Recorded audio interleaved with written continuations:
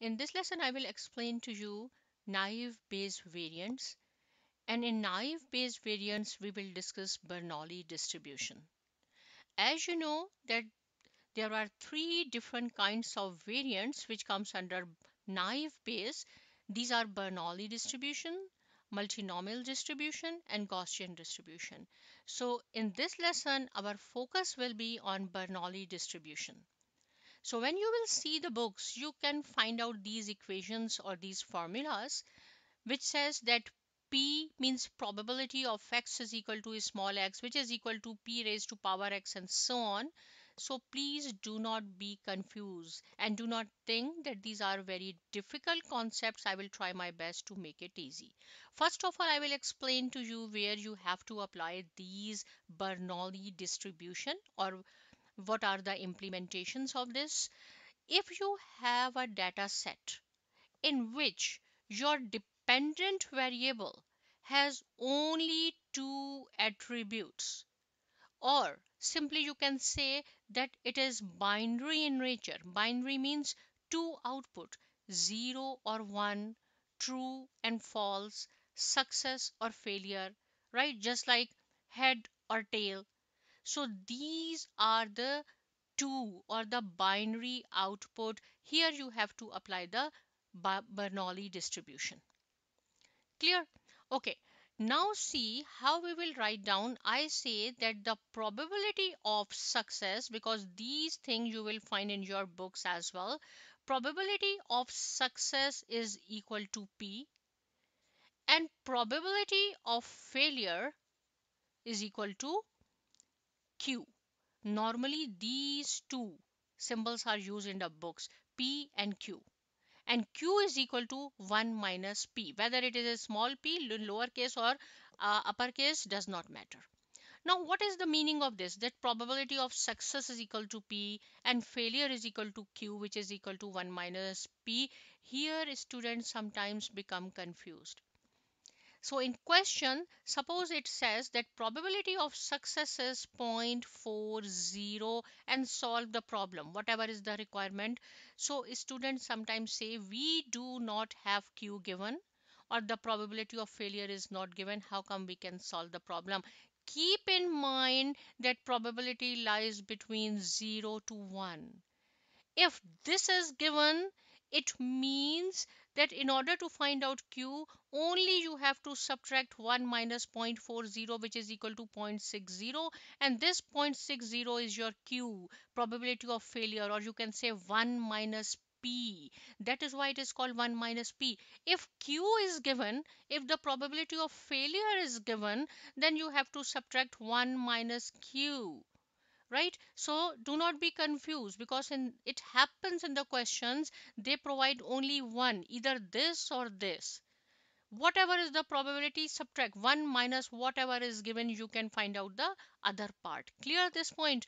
Okay, now in equation you see here that they have used x here, that is why I'm using x as a random variable.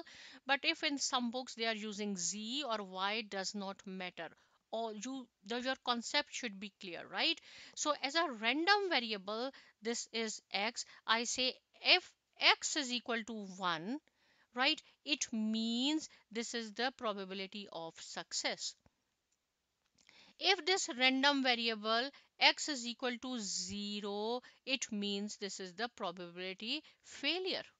Simple, right? Now we can prove this. How come this equation equals to this? That if x is equal to 1, 1 means success, it should equal to P. And when x is equal to 0, 0 means failure, then it should be equal to 1 minus P. We have to prove, right? X has binomial Bernoulli distribution. So I can show you here P, and here x is equal to x. Why I have used here this x? Because in equation it is x. Whatever you have, you can use it here, right? If random variable is equal to 1, right, is 1. So put wherever is x, you have to put this the value 1. P raised to power 1, 1 minus P raised 1 minus 1.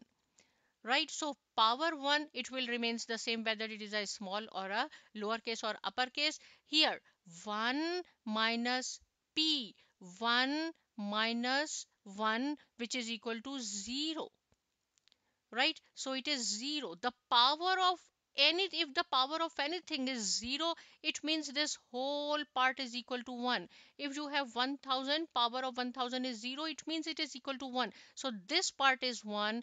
Here we have p, and it is proved that if x is equal to 1, which is success, so probability of success is equal to p. This part is equal to p if it is 1. Now we will prove x is equal to 0. If it is failure, then it should be equal to 1 minus p, and 1 minus p is equal to q. So we will prove here, right? Wherever you will see here now x is power 0. 1 minus p, and here is 1 minus x, so 1 minus 0. The power of anything is 0, it will be 1, and here 1 minus p raised to power 1, it will remain same. So multiply it, it will be equal to 1 minus p. So it means if the random variable is 0, means if the probability is failure, it means it is equal to 1 minus p, and we have proved here 1 minus p. So in this way you can prove this theorem or Bernoulli distribution. So simple. So this one and these two are same. Sometimes you will see like this. Do not worry. If you like this, you can use this. If you like this, you can use this. Both have the same meaning. It means that probability of x, what is x? X is the random variable, which value is 1 or 0. So it says it is equal to p and q, or sometimes you will see 1 minus p.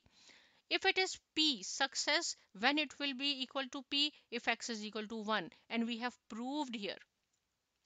And if x is equal to 0, it is equal to q or 1 minus p, and we have proved here. So this is the Bernoulli distribution. I hope the concept is clear. Again, I am repeating this point. Do not confuse if p is given. Right, if p is 0.30, what is q, or what is p minus q? Only you have to subtract whatever is given, because the probability lies between 0 to 1. Right, I hope the concept is clear. Please practice it, subscribe to my channel, and thanks for watching.